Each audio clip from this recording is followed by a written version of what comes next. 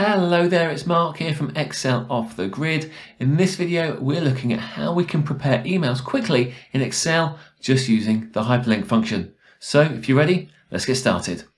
Here you can see that we have a table with a customer, email address and overdue column. Then in cell F2, we have a drop down. And when I select that drop down, that changes the value in both cell F2 and also in cell F10. My BCC and my subject values are both hard-coded. Now for this hyperlink function, we're going to use the mail to URL format.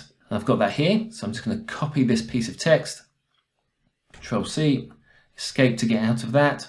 And then here in cell F14, I'll type equals hyperlink, open bracket, I'll open double quote and I'll paste that text that we previously copied. I'll then enter a comma, and then the final argument of this function is the friendly name. So I'm going to put send reminder. So this is the text that actually appears in the cell. Now all we have to do is to replace the elements of this text string. So where I've got email in here, that's going to come from cell F4. Then we have the subject, and that's going to come from cell F8. Now I don't have anyone to CC, so I'll just delete that element. I do have somebody to BCC, and that is my supervisor. And then finally we have the body. Now we haven't created this yet, but I'm just going to link down here into cell F12. And I press return. Now hopefully when we click this, it should create an email for us, which it has. You can see it goes to Jack, BCC to my supervisor, and it has the subject of overdue account.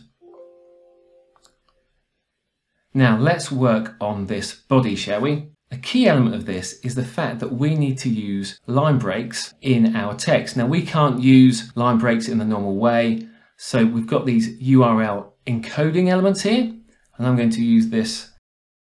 I'm going to use this element here. So I'll just copy that. So every time we need a line break, I can enter that into my text.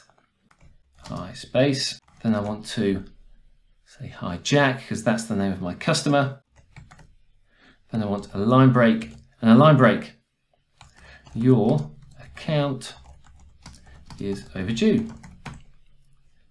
And a line break in there. I then want to tell them what the balance is. So balance followed by a colon. Now to tell them what their balance is, I'm going to use the text function to make sure that these numbers come out in the right format. So that's my value. And then my format is going to be hash, comma, hash, hash, 0.00. And then close that text function. I then want a new line break. I can say when it's due. Due ASAP. Then I put a line break, kind regards, comma, line break, Mark.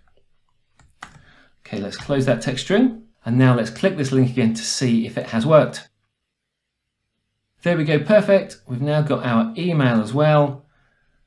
So that is to Jack. If I change my drop-down list, so it then goes to Mandy.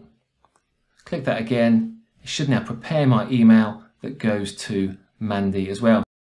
So this is a quick way that we can prepare emails inside Excel. However, there is one big caveat, and that is that the URL inside the link location argument is restricted to 255 characters, which means we can't write really long messages.